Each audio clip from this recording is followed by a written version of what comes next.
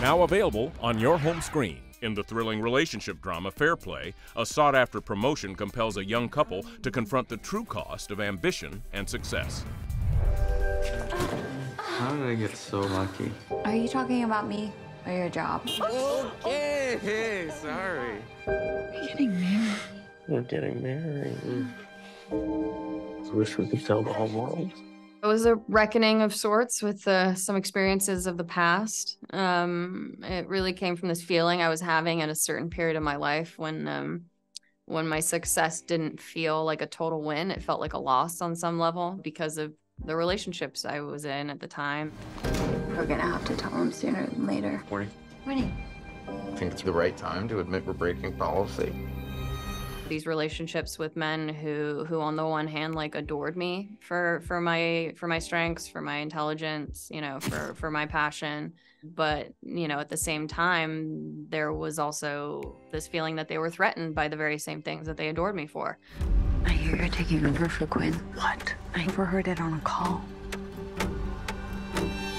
It was never anything that was spoken about. It was just felt through tense exchanges or passive-aggressive comments. And so I started to kind of undermine my excitement for those accomplishments in my way of protecting those relationships and not making these guys feel small. So, what do you want? He's promoting me. Congratulations. I'm sorry. Why?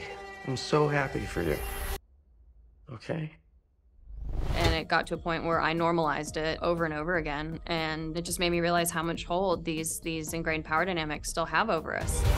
Look into this. Let me know what you think. I'm still working on the 3 from before. Okay, we'll make this one the priority. It's something that I felt like I needed to put on screen because it's something we can't even talk about. Can I buy you another? Now that you're making more money than me. Oh. What are you doing? You know it's just a game. You played very well. I didn't know anything about the finance world. I had some friends in that world, but at the same time, you know, while it being so foreign to me, it also felt like a place like I could also understand what it is to work in a high stakes environment. Having directed a lot in TV, you know, the highs and lows that you experience of the high stakes nature of that work. There is a lot of money on the table on any given day. So I felt like I could organically tap into that world even though I didn't know anything about it, you know, and then from there it was just like learning a new language. I think it's a good idea. We both can't keep working here. I'm not quitting.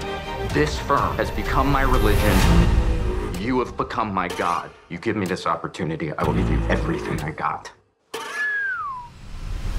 The movie wouldn't work if we didn't believe them as a couple and we didn't love them as a couple first and foremost. We have to love them to stay with them, you know, and to watch the unraveling. When I met with Phoebe and I watched her work, I think it was pretty instant that I knew that she was right for Emily. And then with Alden, I just, you know, he's been an actor that's been on my radar for a while. What he was going to bring to the role, you know, the duality of emotions, you know, of conflicting desires, you know, and the pain that I think he brought to the role that actually made the character very empathetic at times that normally maybe you wouldn't have empathized with him. And I think that that's the far more interesting version of the film. I never got the shot!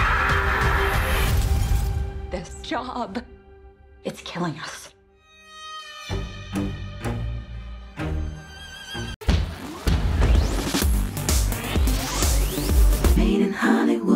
Hey guys, thanks for checking out this video. We want to know, what would you have asked? Let us know in the comments below. And if you liked this video, don't forget to hit the like button. And as always, for more videos like this, hit the MIH TV logo right here.